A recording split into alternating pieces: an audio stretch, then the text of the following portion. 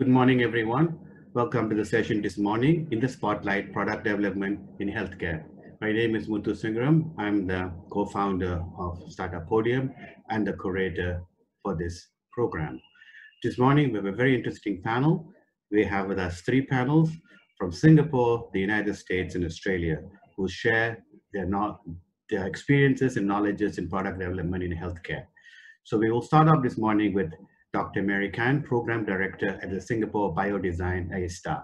She will talk a little bit about herself and also how they go about product design down at the Singapore Biodesign. Welcome, Mary. And Mary will go first, then Jeff Champagne, and then Joe Porteus will go for last. And then we will take some questions from the audience. So Mary, over to you, and please introduce yourself, and over to you with your presentation. Thank you, Muthu, and thanks for the invitation to speak on this panel. Maybe I'll just share some slides first, and we can get started. So hi, good morning, everyone. I'm Mary. I'm the Program Director at Singapore Biodesign, and I'm also the Acting Director for MedTech Diagnostics Digital Health at Enterprise A*STAR. So A*STAR is essentially the one of the key research agencies in Singapore doing translational research, and we're under the Ministry of Trade and Industry umbrella. And so at Enterprise here, we are supposed to help with the tech transfer and commercialization of our products from the research side to industry. At Singapore Biodesign, we are really a national training platform. We have partnered with Stanford Biodesign, and we've had a 10-year history where we take the biodesign need-centric approach to help bring training to the local innovators so that they can accelerate their health technology innovation for Asia's unmet healthcare needs. So I just wanted to give you a background of what we do. I think today's sharing mostly focuses around biodesign and the training in product development and how we maybe think about approaching these innovations for healthcare. So if you look at the biodesign methodology, which starts with identifying the clinical need, this has always been the mainstay of what we believe in, because if we think about the need in mind, it actually becomes a market product fit. So this is what we emphasize a lot. And once we have identified the need, we go on into the invent phase, which involves concept generation and concept screening. And finally, once we've decided on the correct concept, that's where we will move into the implement phase, where the product development strategy, the R&D strategy, clinical strategy all comes into play. So out of this methodology, which originated at Stanford, we can see obviously many outcomes through companies that have been built, jobs that are created, funding raised, as well as patients impacted. So this really goes through the whole innovation cycle of getting companies up and then getting it adopted. And hence it really is a win-win situation for the whole ecosystem. And so at Singapore Biodesign, here in Singapore, we've started for the last 10 years and really focus on talent development first. And so once we have more people trained and innovators trained, the way that we see it in Singapore is we don't have that many experienced product engineers in the system because our ecosystem is fairly young, right? About 10 years in the making. And so it really helps to have the young innovators get exposed to this methodology and then learning on the job through creating the innovations. And we believe that this will eventually help us to create the robust ecosystem. Obviously not without help with the international network and industry that we have. So if we move directly into prototyping and product development, I guess I'm going first in this sharing today because I'm more on the training side and obviously coming in very much more at the concept prototyping because this is really where the innovations originate from and the ideas start. So we really borrow from the concept of design thinking where we empathize with the user. And so this is the part where, as opposed to normal product development, for healthcare, you really have to think about the user, right? And the clinical advantage and the clinical outcomes that's required. And so this is the part of empathy and define that we strongly believe needs to be done. And once this is done, we go into the ideate, prototyping, and testing phase where you could actually look at a plethora of concepts and ideas that fit the unmet clinical need. but really it's this iterative process that helps you to really then define your requirements. So if you look at this in totality from an early stage prototype going into the final product, right, we again felt that, you know, this kind of process is not a linear process as opposed to what many people think, right, that you come up with requirements and then you design for it, then you build and then you test. But really, this is not linear and it's really iterative. And we felt that the faster that you do this with a very small budget, the quicker you'll get to your final product. So that's all the learnings that we've had, and we try and encourage and you know, the young innovators to think about. So at Singapore Biodesign, we have mapped out all the various product development activities with regards to design, development, build, and test. And of course, complementing it with the business needs, right? The user requirements and the business needs. And here's where we have focused on trying to get this right from the start. So we have seen many companies, you know, come in with a product in mind, technology in mind, you know, trying to do the ISO 13485 and design development, but essentially did not have a lot of these requirements or the user needs well spec'd out. And that has led to a lot of problems and maybe a lack of funding for the company eventually. So which is why, again, we're trying to target right at the start so that we can try and give the correct framework. So if you look at this, we try and define a concept phase prototyping versus a design and development phase prototyping, because I think the general innovators that we see here have a misconception that, oh, as long as the technology is viable, it means that you have a good product. But actually that's on the contrary, because a viable product initially is really just a test for the technology and the feasibility, but really in implementing it really looks at usability, you know, the cost of manufacturing and really adoption back into the current patient workflow. So there is a lot that needs to be considered beyond just this yellow circle. And now we are trying to teach more of the downstream blue circles so that our researchers and innovators can think further ahead towards the design and development. So really, I think what we wanted to say is let's design the right product first with concept prototyping, do it quickly and get it out of the way, and then design the product right once you get the requirements. So here we have created a very simple storyboard. I think for the experienced product engineers in the room, this is really very easy for you. But for some of the innovators or researchers who have never really been exposed to correct, you know, D&D or V&V activities, even ISO 13485 quality management systems are really quite daunting for them. So that's where we have tried to simplify it, and we teach it in a very structured manner. And so, but what we really try and do is, if you're involved in any form of healthcare technology innovation, is to learn about the key regulations and the key quality management systems first, right? So think of it and apply the strictest requirements to yourself, right? And then if you go into maybe lower risk products and then also into consumer products, then you could then relax those rules. But it's very important to know about this framework right from the start, and that's where we decided to create this and also to inform people right at the start. So the ISO 13485 design controls, coming up with customer needs, user requirements, design requirements before going into the whole product development phase. So I just wanted to end with some examples and conclusion. Really is we find that the design thinking approach and how we have you know, talked about quick prototyping, eventually moving to product development, actually works very well for medical devices, digital health, and diagnostics, because there's always some form of user requirements here that the technical does not sometimes solve, right? So that's where the needs basis is important. If you look at this, I just wanted to give an example of how someone quickly prototype and then got the product out. So this is Michael. He actually is a US Biodesign alumni, and he actually founded Oculive, one of the companies for dry eye. And his initial solution was really to look at how he could stimulate the lacrimal gland from an implantable that is in his at the corner of the eye. But as they went about the prototyping and creating a few iterations, they realized that, oh, you know, this is going to become implantable. It could be quite tough in terms of regulatory. But eventually they stumbled upon this way or new novel mechanism to stimulate the lacrimal gland from the intranasal passage. And so then it became very quickly a non-invasive, quick to market type of solution. So this is one of those.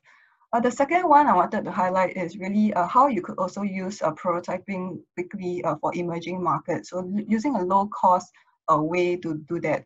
So if you look at George Odon, what he did was he was trying to solve for a problem to assist vaginal birth through labor without avoiding the complications of labor, right? And so he took reference from this wine bottle and trying to extract a cork, and then created a bag that was kind of replicates this mechanism.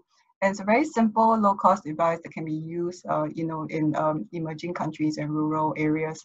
And so this is something that was pushed through World Health Organization to roll out, implement. In this case study here with Joel Goldstein, he actually is also a US Biodesign Fellow and then went into Abbott, and so was very involved in the continuous glucose monitoring. But as you go about it and you realize the latest user needs and technological requirements, it became very apparent that they needed a software companion. And that's where they decide to partner with Bigfoot Medical to inform or auto-titrate insulin delivery. So these are just all ways that you could apply a process if you thought about it and the needs and how you would build the product. This would then come about very naturally on how you could build on one product to become more of an effective product, or eventually creating a product pipeline. So in Singapore, our alumni have really gone on to utilize the methodology, and they've created different devices. They're still not world name devices, but really at least meet the needs here in Singapore. So we have class 2 devices, we have healthcare services, we have consumer products, we even have those for emergency services. So that's just a sample of how some of the alumni have really brought this through in the 10 years of history, together with the maturing ecosystem here with grant funding and all that. We are starting to see quite a bit of these innovations come out. And in Singapore, this year particularly, COVID-19 has, in a way, been a blessing for us. It has brought the whole Singapore community together, sourcing for supplies and creating innovations within Singapore. And so these are just but some of the key innovations that came out through COVID. Some are obviously diagnostic kits, some accessory products and all that. But generally all brought through quick concept prototyping, product development, and eventually market adoption status. And so I think we're very proud that Singapore has grown in this area, and we're looking forward to more of this. So in conclusion, I just wanted to say that as you think about product development, please do not forsake the identify phase or the implement phase, and do think quickly about your requirements, right? And then for certain of these products that you're trying to create, look at whether it should be in-house or outsourced, and get updated on the regulatory requirements, because that changes and that will inform what you need to do for your product. So I'll stop here and thank you for your time. Thank you, Mary, for a wonderful presentation. Now I will welcome Jeffrey Champagne to share his experiences. Jeffrey, you ready to go? And Jeff, just give a quick introduction of yourself as well, Jeffrey. I don't want to short sell you. Thanks, Muthu. Can you hear me okay? Yeah, brilliant. Fantastic. Go okay, excellent. Well, thank you for having me today. Thank you, Dr. Khan. That was great. I'm really interested in your approach, and I'm going to echo some of the things that Dr. Khan said in my presentation. I'm just going to share my screen.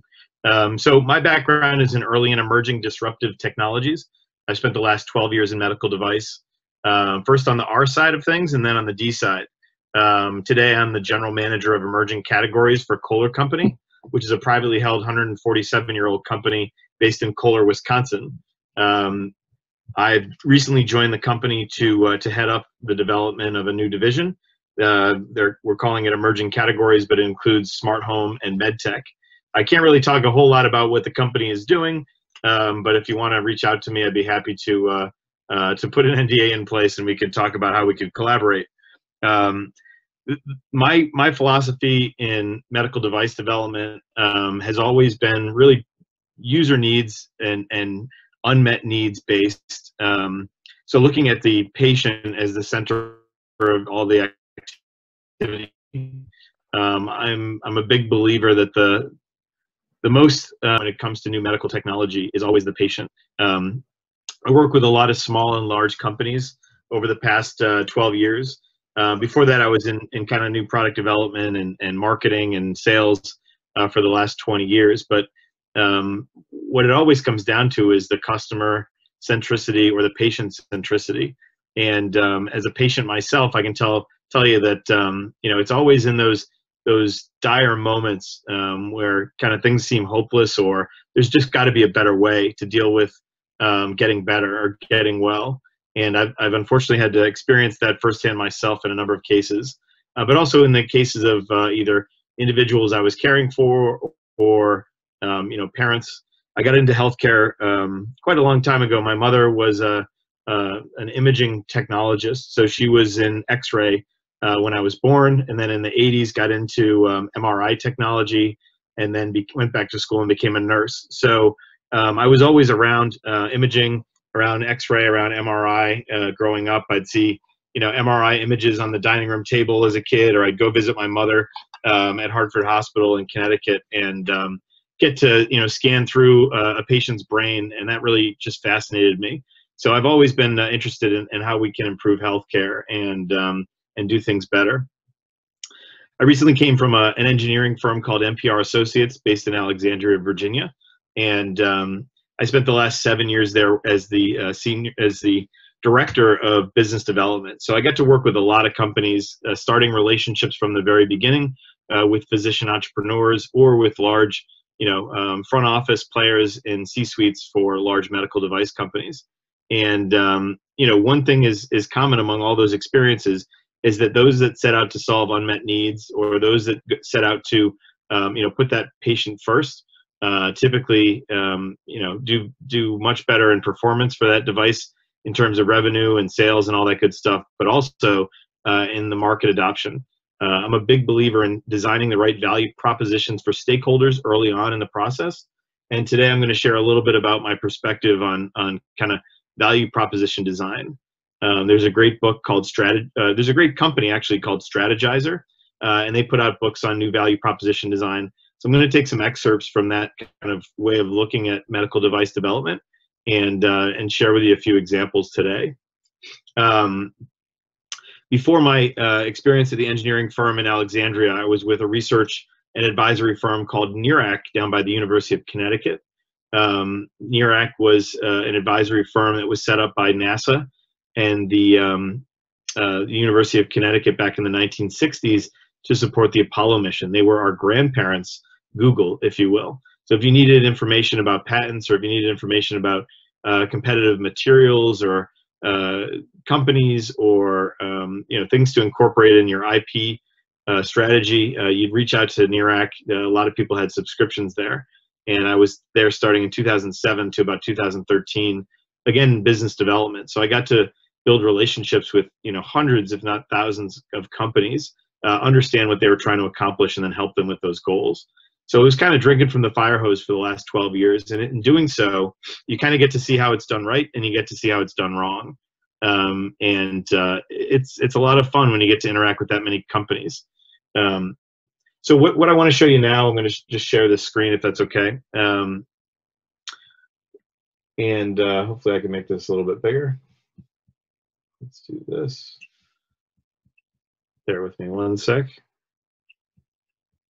And I will share.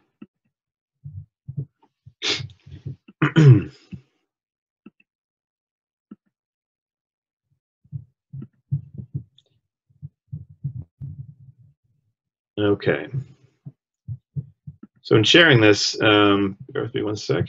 Slideshow. So we're going to look at, the way I look at everything right now is really based on the Affordable Care Act's definition of the triple aim, looking at ways of improving the experience of care, looking at population health, how can we improve the population health, and also, how do we reduce the per capita cost of healthcare. So these are some big problems in healthcare today. All of those would be considered an unmet need or an opportunity for improvement in medical care. And so that's what I usually start out with as a lens when I look at ways in which we can improve the current standard of care is cost, experience, and then the population health. Today, really looking at moving this continuum of care from the ICU and really challenging places in the hospital and specialty clinics down into the home, right? So if we want to impact the quality of care and keeping people in their homes longer, or just reducing the cost of healthcare, that's a great way to do it, is move to the left in this continuum and up in the quality of care as well. So this is how I kind of look at things, is how do we move things up into the left here? There's a number of different characteristics in great value proposition design. This part of this is from Strategizer, but also in kind of best practices over the years. Great value propositions are embedded in great business models, right? So we don't create a product and then figure out a home for it, or figure out a solution, you know, or a market for something once the technology is built. We build it with that unmet need in mind, and then fit it into the business model to become successful. We focus on the jobs, pains, and gains that matter most to the customer. I'm going to show you a little diagram here. This is directly from Strategizer. Strategizer uses this value map and customer profile in order to define the jobs on the right that customers need to get done. So I'll give you an example. If you're a caregiver and you're that stakeholder as a caregiver, your job is to take care of that dependent and to provide gains over their current standard, and then also to alleviate pains. And those pain relievers and gain creators get worked into the value proposition map as you're creating those values and services. So as we talk through this, these are some of the terms that we're going to talk about. We're focused on unsatisfied jobs, things that are not being done well. Either they're taking too long, they cost too much, the results are insufficient, or there's unrealized gains that need to be realized. We also target just a few of those jobs. We don't want to try to be everything to everyone as we create new solutions for stakeholders. Typically, when I look at a device development, we first start to define those stakeholders. Who are all the individuals that are going to either touch that product over the continuum of that product's life, from unpackaging it, to reading the instructions, to installing it, to purchasing it, to you know, using it on a patient, to retiring it and servicing it. And so we look at all those stakeholders that are going to touch that product over the course of its life, and then we figure out who is the key stakeholder that's going to determine the value from this product the most. And then we target the jobs that those individuals are trying to accomplish. Great value propositions also go beyond functional jobs. They address emotional and social jobs as well. So they are looking at ways in which they can improve quality of life. There are ways in which we can alleviate stress from the patient or the caregiver, or the doctor even, or the hospital, right? There's a lot of constraints and pressures that are coming from all angles. And if you can alleviate those, then you've designed a good product.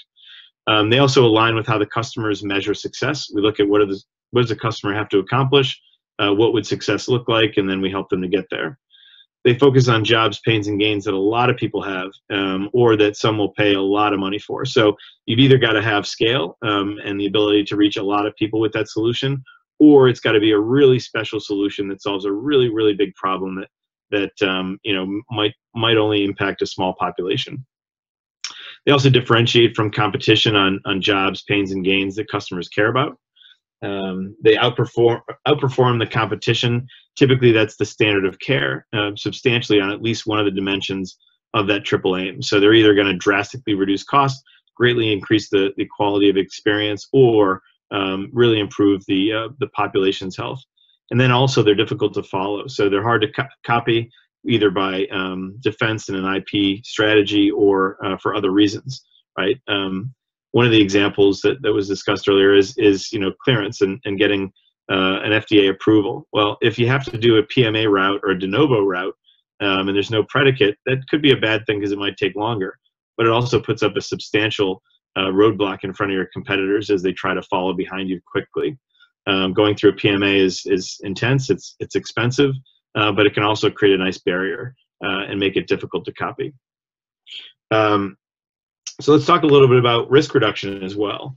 Risk reduction is one of my favorite kind of tools, being at a conservative engineering company. Actually, I'll tell you a little bit about the legacy of that company.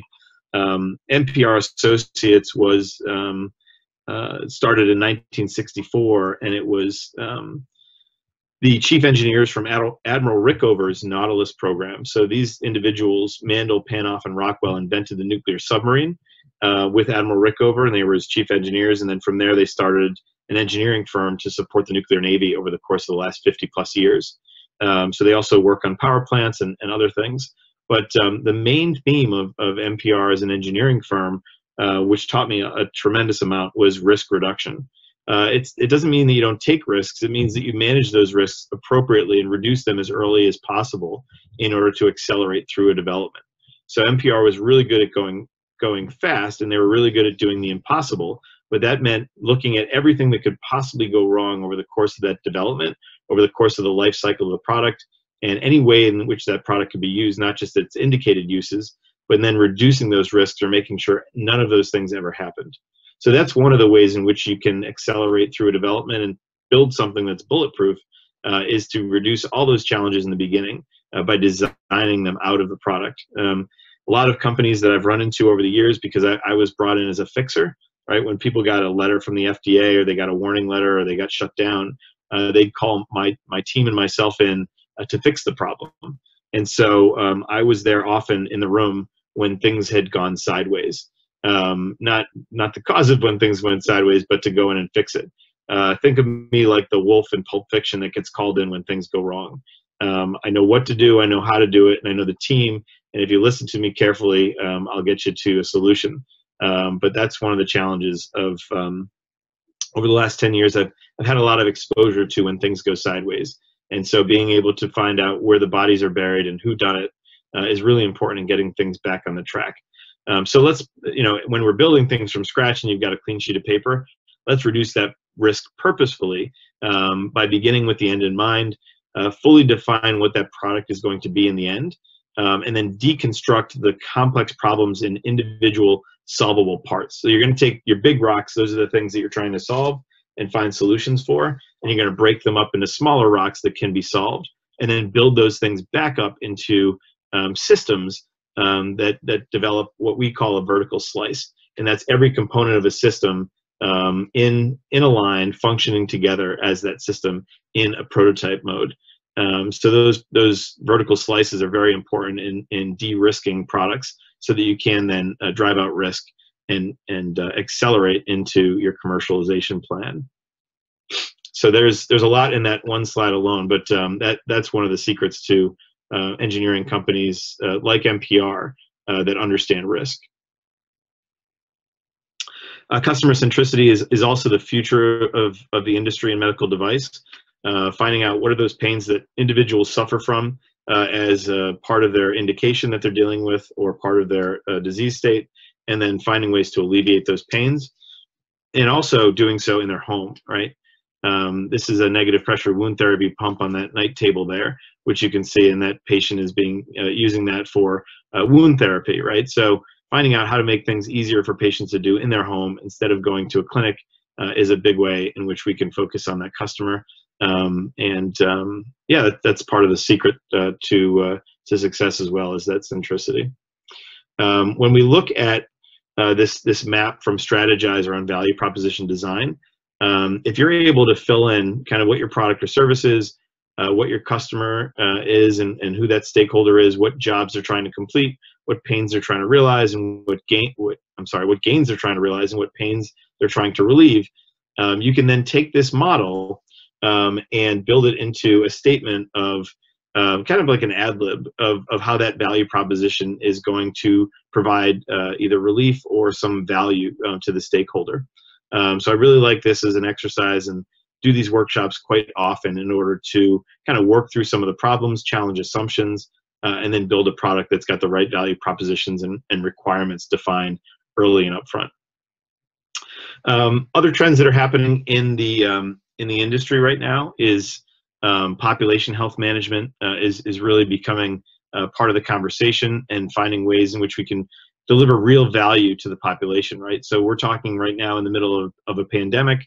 There's lots of conversations, not around just vaccines, but antibodies and how those can help the population to develop immunity to these challenges, and also acute therapies in really dangerous situations for some of these patients. These are some of the ways in which in the future we'll be more prepared for the next pandemic as we develop capabilities in producing antibodies. there are a lot of different ways in which the continuum of care is extending into the home. And this just kind of walks through a couple different ways in which acute care is quickly becoming less dealt with in the clinics and more dealt with in the home. For example, the current administration is looking at ways to move dialysis. By 2025, the current administration has written an executive order in the U.S. to say that 80% of dialysis should be done in the home by 2025. Now, that's a big, ambitious goal, but there's several large companies that are sprinting towards that goal in order to reduce the cost of healthcare for these critical kidney failure patients. So, there's lots of examples of that right now. I think that's a great example of how regulation and also, executive orders can be helpful in some circumstances to bring down the cost of care in our healthcare system. Some of the other things that are really important to think of when you're considering stakeholders is this new perception of value. Purchasing used to rest with the doctors, used to be really controlled by the hospitals, also by the payers, and really little was done or decided by the patient. That paradigm is shifting, and so earlier, now you'll see more being done by the hospital to control costs, more being done by the payers who have more responsibility as well in that relationship. Look at hospitals and readmittance, for example. Today, if a patient goes into the hospital with a heart failure and they're diagnosed and they're sent home, the hospital is also responsible for that patient over the next 30 days. And if they're readmitted for the same condition, the hospital is then required and penalized for sending them home in an unstable condition or seeing them come back. So that readmittance is another way in which kind of regulation and government can help to reduce cost by holding accountable the parties that are delivering care. So we look also at ways in which companies can innovate around that model to either provide relief for the hospital in some way of managing patients' health from home or monitoring that patient remotely and then triaging the patient before they go back into emergency care for the same condition. So seeing a lot of developments and technologies that are coming up now that are geared towards that readmittance relationship with the hospital. And so developing products and medical devices that help that hospital player to reduce their liability and to provide them with a bit of insurance is also really good. One of the more popular technology developments today are those that are being proven through clinical trials, right? Lots of pharma and biotech companies are also looking at clinical evaluation tools that are useful in proving that their new therapy or new technology is effective with a companion device that might do some measurements and provide a data set for those clinical trials. So I've seen a lot of technologies that are being developed and also paid for and funded by pharma companies who are historically not the best at med tech development, but that are using these young entrepreneurs and technology companies to prove their effectiveness and their safety during clinical trials. And so these are some of the technology trends that I've seen recently that are becoming very popular and ways of getting to market, right? So if I'm a young entrepreneur and I want to bring a new technology to market, partnering with a pharma company might be a great way to go about that. They have access to funds. They've got important trials that need to go forward, and they're looking for data sets that help them improve the efficacy of their results. So these are some ways in which entrepreneurs are finding funding when the traditional angel route or Series A financing might not be available, as money is becoming less available these days in those scenarios for med tech entrepreneurs. We also look in that stakeholder design of how those stakeholders perceive value, and so we look at the physician and the possibility of greater efficiency, being able to perform more procedures during the course of a day, shorter procedure durations, less time spent on paperwork, more automated documentation and sent to the electronic health record. All of these things are things that make the physician's life easier, and so those would be major value propositions for these stakeholders. Combining multiple procedures into one is also really important. Large companies today in the medtech space are looking for ways in which they can, for example, image and treat all in the same endoscopy procedure. So there's ways of cutting down on the churn requirement to have patients come back for multiple visits, and also, just the time in having a patient sedated. If you can do all in one, you can reduce risks. The patient experience gets better, and then you can also address more patients, leading to better population health. So all of these things kind of play into each other as we're talking about using the triple aim as a lens, and it's really helpful to stay focused during the course of a med tech development project. Patients, how do they see value? They improve their quality of life. They find reduced readmissions, procedure revisions, shorter stays, faster recovery. Think of it from the patient's perspective. It's not hard to line up value propositions, but in all of these cases, I think it's really important that you not only assume that these are value propositions that would be of value, but vet those with the patients, right? Talk to the patients that have gone through these procedures before, and also talk to the doctors that are performing these procedures. And there's always something that can be cut, something that can be reduced, something that can make easier or a better experience. It's pretty simple, but it has to be significant. It can't just be an iteration of the current standard of care. It needs to be a significant leapfrog ahead of the current standard of care in order to turn heads and be adopted successfully. Let's look a little bit at the hospital's perceived value for those stakeholders. Hospitals today, anything they can do, as we mentioned, readmissions is a big penalty for them. If they can reduce those readmissions, they can cut their losses significantly. Also, procedure revisions, if you can get a better probability of success long term, you're going to make friends at the hospital. Shorter stays, faster recoveries, fewer complications. Let's free up beds faster and turn rooms so that we can get more patients seen and more procedures done. Greater efficiency for the doctor, combining multiple procedures into one, as we mentioned, and also risk sharing in bundle payments. Finally, the payer sees value in shorter stays, faster recoveries, fewer complications. I remember when one of my children was born, our insurance company actually offered us quite a substantial incentive to leave the hospital a day early. Everything was going well. Baby and mom were happy, and if we left early, I think there was a significant payout as a result of that, because we saved them so much money in one day in the hospital stay. Combining multiple procedures into one, again, that's also a value for payers, delivering care in a lower cost environment, i.e. the home, and then also improve patient compliance. Any way we can help to understand the patient is doing the therapy or the rehabilitation that they are. So that means that a lot of devices that are being sent into the home track how the product is being used, if it's being used, where it's being used, when it's being used, and how it's being used. And so if you can track that device, if you have sensors in the device that can track and report back to the payer, they're more likely to pay out, more likely to see the value in the procedure, and they really like that kind of thing. So these are some of the perceived values. I'm not sure how we're doing on time, but just want to be cognizant of time, and I think that's where I'll leave off. So Muthu, thanks for having me today. I really appreciate the opportunity to share, and happy to answer any questions that you might have today. Brilliant. Thank you so much, Jeffrey. And it's Joe's turn now. Joe, go ahead, and Joe, just please introduce yourself so I don't short sell you, as I say. And you're on mute, the most famous word for the year.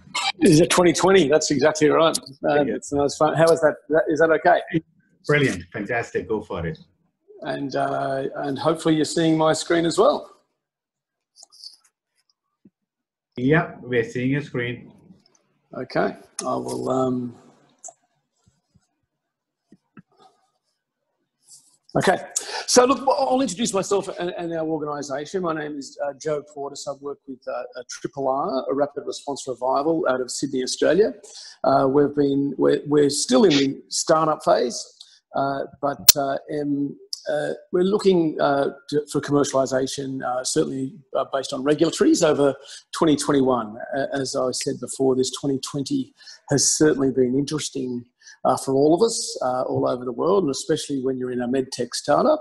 There were some times there between April and July, which I think we'll talk about forever. But certainly what I want to share with you today is I work with an engineering company. I'm not an engineer, but I will show you how strategy and the commercial side impacts our design philosophy and ensures that our DNA stays true, and to share some of the things we've learned and certainly some of the approaches, and certainly share our interesting story in the same process. So, Mutu, assuming we're going okay here, so I'll just go to the next slide. Is that working for us? So we're in the business of AED, so that's defibrillation. So our purpose, and I think this is probably a better way to do it, is to solve the unacceptably high rate of sudden cardiac arrest in the world. Yeah. So there is approximately every 6 seconds, someone dies of sudden cardiac arrest somewhere in the world, and it's a massive killer. I'm sure all of us, in some way, have been impacted by this within family, friends, colleagues, and that's certainly part of our DNA, is our purpose. So whilst we don't claim it, we still are very much a purpose-driven organisation, and to solve the unacceptably high sudden cardiac arrest death rate by continual innovation and product is really important. And when you understand our story, and often in busyness, in times of detail and engineering, if lost, I think your purpose and your actual reason for existing is your true north. So we're great believers in that. And when you understand our true north, if lost in design and making decisions, even on business models, financials, manufacturing locations, to come back to purpose can reunite all of our tribes to get back onto the same vision and journey. So it's a very important part of product development. So what is the original reason for our company, and then you can actually understand how that flows through to design and engineering. Not always said when you have an enigmatic founder, that won't always be explained. So it's very important to understand it before starting on any innovative approach. So how we started is about 6 years ago. Actually, I've missed a slide. I missed a really critical one. Donovan Casey, who founded our business, his wife had a sudden cardiac arrest at home. And like 80% of sudden cardiac arrests, it occurred in a home setting. It was midnight on a Saturday night. Everyone was in bed, and all of a sudden, his wife went into sudden cardiac arrest. Now, fortuitously, Donovan knows CPR, and then performed CPR and managed to call emergency line, the 000, which is 911 in Australia. And the ambulance was on the way, and he actually was well trained and did CPR. Now, in around 15 minutes, which is, as I'll show you on the next slide, is an extraordinary amount of time survival, the ambulance arrived with a defibrillator and brought Sarah back. Lucky, so she's one of the 3% of the world to come back after defibrillation. In that very moment, and I'm happy to share the videos and the stories of this, in that very moment, Donovan, with his engineering mindset, in sort of hyper reality, if you like, said if there is the defibrillator within 2 minutes of sudden cardiac arrest is an enormous problem all over the world. Why isn't there one in every home, on every fridge, on every office in the world, if this is so important, and so important as an intervention early, along with training and CPR, of course. So to understand that is actually really important. So our story of in that one moment of clarity in possibly the most highest stressful moment of your life, hence the vision of our company was born.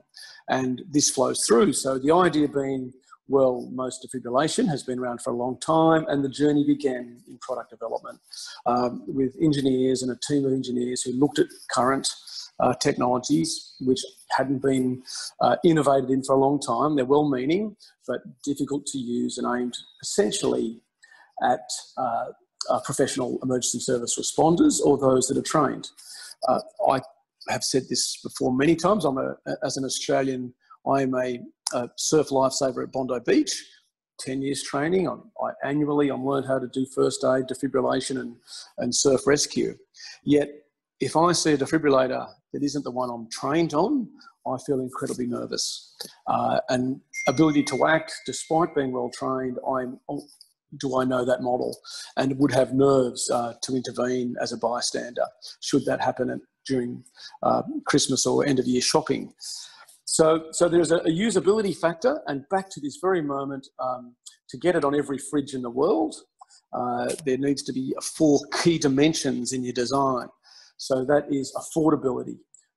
We could buy one now, and even living in a very wealthy nation, spending over $1,000, people think 3 or 4 times before buying one for themselves.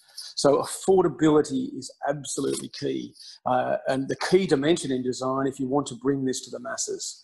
Yep, so we believe below $250, and Donovan did an enormous amount of research around diffusion and new innovation coming into the world. So introducing a disruptive technology, at what price point is very important for it to become a mainstream product. So rather than jump the chasm is the model we're using. Pricing is incredibly important. So design, you need to understand this context and the vision of the company before you go into any design phase, that we really want to make this available for everyone in the world on their fridge. So really important. Also when we're negotiating with pricing and components, and part of our any supplier will recognise this, that we're always trying to get that affordability driven in to our pricing. Now, of course, there is a natural conflict with margins, and not understanding that as a business side, or if you've come in as a new CFO, when price driving down is more important than margin, and in any startup, I'm sure from all over the world will recognise that's the profit making years are very important. Misunderstanding or understanding of why we exist, then it all starts to make sense again. So back to true north. The next bit is usability. So very important is to make it usable. As I mentioned, even though I'm highly trained, making this available. I use my children. I have 3 children. Could they use one? If their grandparents were suddenly in issues, or dare I say their parents, could they act? At the moment, no. But could we design something that a 13-year-old with minimal training could also use? So usability and that barrier of having to be a professional is also important in our design. We've done a lot of work with usability studies, testing how much training you need, and we will publish some in the next month. We've run a recent study with the Federation University in Adelaide, Australia, and testing how much you can learn an online situation compared to current AEDs. So that's incredibly important to us. Usability and affordability, more so than having more options or technical options. If a 13-year-old can use it simply in moments of pressure, incredibly important. You'll see as we use something, and if you can see my screen here, that's actually a prototype, and that's a way of getting down to how we actually want to use it. Joe, So, okay, we can see now. yeah, sorry, I'm on two screens. Okay? Joe, you're on the same slide. Is that okay? Yeah, that's all right. I'm still talking. Yeah, that's fine. And so I'm just talking around, it's actually the story of the background there is very important. So here's the problem, as I mentioned before. So Sarah survived. If you have a look in there, after 11 minutes, the chance of survival goes into the darkness. Most ambulances take over 11 minutes in any Western country or advanced nation to get there anyway.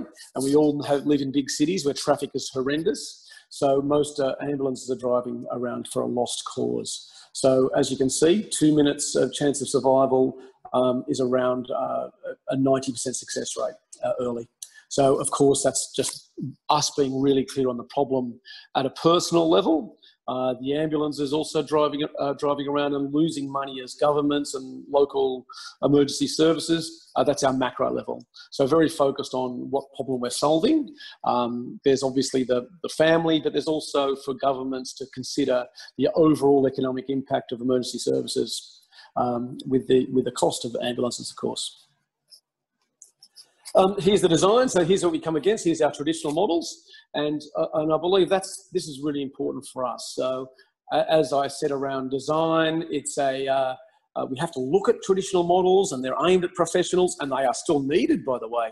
The ambulance service still needs to use high quality products. They're still there. It's actually the step between the ambulance service arriving with their highly advanced technical products. We don't want to replace that and never will, but it's actually the early intervention. So somewhere in between the current and almost in our way of, and our disruptive mindset is inventing a new category. So a new category of defib rather than actually going like for like. So important part of design, it's not actually trying to replace, it's actually giving something before this actually arrives, and emergency responders can do their act. So again, that's a solution. I won't go to there, and I will show you actually what the device ends up looking like. So we wanted to use, and you can see portable is our other third dimension of design. So we feel if a cyclist or a family is going away, and it should be able to fit in the glove box of the car, or go in the car, or on your backpack on going for a cycle. Affordable, personal. So we see that as the future. And the other piece that we think is important as design is designing it as if you were designing in 2020. So I know that sounds silly, but with the Internet of Things and having something available, so when we snap, it uses IoT to notify local emergency services. It gives you GPS location, and so using all of the wonderful tools in the world that are available to us in 2020, not designing something from the year 1998. So make sure that it's all in there as we go forward. That's very important to pick up tech, to use innovation and designing innovation into business models. We see software as a service obviously coming from the technology side of things, but certainly device as a service. When batteries run out, we can just replace for subscription is also something we see in the future. So disruption, design and innovation into business models is also very important, as well as designing the actual device itself. All aligned, of course, because once this is all aligned and we are designing products that fit the model, then that's our philosophy to go to market. Other things we need to do with trainers, we see that obviously training is the most important thing if we want to solve sudden cardiac arrest. How do we have a trainer? That's the box of the trainer, a simple, easy to use tool, toy-like, that 11-year-olds can practice. So the motor skills are there at that pressure moment rather than having to think what you want to do. And you see snap, peel, stick. We want that in your mind. So if you're in doubt, snap it, peel it and stick it on you. And then that at least takes away a lot of the pressure in the moment. So even simplicity of language, simplicity of design and usability of language actually comes into the design and the marketing and the packaging. Incredibly important part of it. So I wanted to point that out because it links it back to our true north again. There's other design pieces here, but considering we're actually designing medtech and to take it to new markets, I feel I've covered a lot of the components that I wanted to cover in this session. And of course, happy to have a deeper dive later on. So I might hand back to you if that's okay, Mutu, and I'll stop sharing now. Thank you very much. Thank you so much for a great presentation from Mary, Jeffrey, and Joe. Wonderful. So I have a few questions here posted, so I'll just ask you them. You talked a lot, Mary, you talked a lot about technical viability, and often we tell this to startups, technology is not the hardest part. Now, you also talked a little bit about there's a lot more to do in terms of beyond technology. So can we sort of touch on those things? What all do they need to sort of focus on while they're doing these things? So maybe Mary, you can start off, and then Joe and Jeffrey can just add on to that. Yeah, so thanks Muthu for the question. And actually, I thought a lot of it was covered by Jeff because he spent a lot of time going into what the patient needs and all that. So on technical feasibility, so what happens is we've had some examples of our own project teams, working with external product design vendors, and typically when they go and see a design vendor, they try and tell them all the technical specs and then expect kind of the full product to be made. But then what we have, the feedback coming back from these vendors is that they have not addressed the key question, right, which is the clinical value and what the efficacy they're trying to get at and what is the value proposition. And so we have had to work with our teams to actually try and dumb it down into more component like areas to address the key risks. So for example, if you were trying to perhaps get at getting a certain delta showing that this application of say a neurostimulation could affect a certain blood flow, for example, that is the prototype that you need to create. A prototype that you could be tweaking neurostim parameters and assessing correct blood flow at the correct anatomical position that you want. And so that is the kind of prototype that you need to make, not the final product and on what it will eventually look like, but really, can you address the key technical question that can address the clinical unmet need? So that's where we find that we need to try to get our teams to think more critically. I think again what Jeff said, right? Find the 2 or 3 things that you need to do, right? Don't try and do everything. That's not possible. So I think that's really the key learning, right? Is distilling it down to the clinical value. The depending on who the payer is, right? What kind of value you want to bring, and then getting the technical questions solved for delivering that value. Yep. Fantastic. Jeffrey and Joe, would you like to add to that? You're on mute, Jeff. Jeff, do you want to add first? Yeah. Yeah, sure, Joe. Thank you. So that was great, Dr. Can. Thank you. I really, really resonated with me what Joe was saying about usability as well. Human factors is extremely important. There's a great book. It's kind of the standard is the use of everyday things, right? And it's got to be intuitive. It's got to be something that's super simple. You can pick it up, know what you're supposed to do with it, and do it. I like the fact that Joe's product has the instructions right on there for both adults and infants, and it's pretty clear. 3 steps, 1, 2, 3, and it would be pretty difficult to mess it up, right? In other cases, like I mentioned, things like home hemodialysis, we've really got to look at human factors because somebody is at their home making their own dialysate. If it goes wrong, people could die, and just putting tubes in the right place and making sure that that's worked out as they're making that dialysate can be really important. So in projects like that where things have to be what we call poka-yoked just perfectly, so you can't put things in the wrong place, you can't connect things incorrectly, only the correct way works. And then I also think about feasibility. Feasibility is really important. I'll put an article on the chat here that people can look up that I wrote for medical design outsourcing, and I looked at usability and kind of feasibility, and I called the term fusibility, right? If you can prove both of those, feasibility and usability, then you've got fusibility, and that gives you the opportunity to create a successful product. So feasibility includes market feasibility, as Dr. Can mentioned, clinical feasibility, and technical feasibility that has the necessary technology solutions been proven. Commercial feasibility, is there a business plan that's going to be backed up by value propositions that are going to make sense so that it can be adopted? And then also organizational feasibility, right? And in a lot of cases, right, this is the one that can be broken. When I meet new entrepreneurs, I also didn't mention that I sit on the screening committee for the Boston Harbor Angels and their life science group. So when we see a lot of deal flow come through, it's pretty easy to tell if an entrepreneur has what it takes to go the distance.